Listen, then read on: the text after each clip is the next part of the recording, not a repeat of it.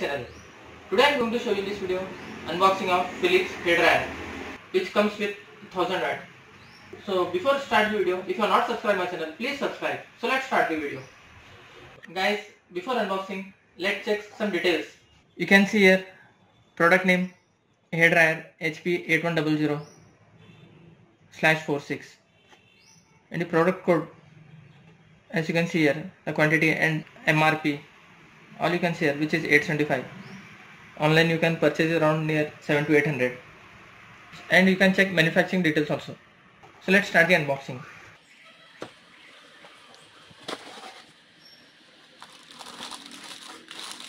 Guys, this is our hair dryer.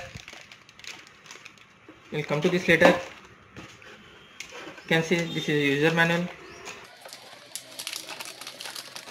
Before using the hair dryer, you can read this manual instructions. Nothing more to show in this box. Let's come to our main product. Guys, you can see Philips salon dryer compact, which comes with 1000 watt.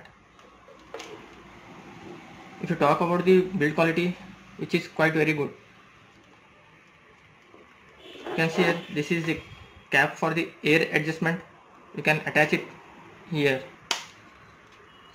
Guys, I have connected the power cable to this socket. Now check the speed of this hair dryer. You can on it from here. If you want to control the speed, you can control it from here. Just on this switch.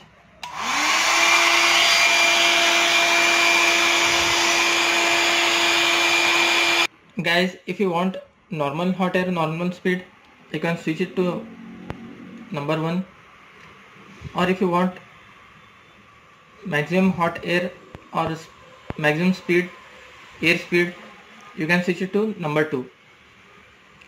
You can see this is number 1 and this is number 2, which is you will get maximum hot air. Build quality and the design of this hair dryer is quite very good. It is quite in budget. That's it guys. Hope if you like this video, please like, share and don't forget to subscribe.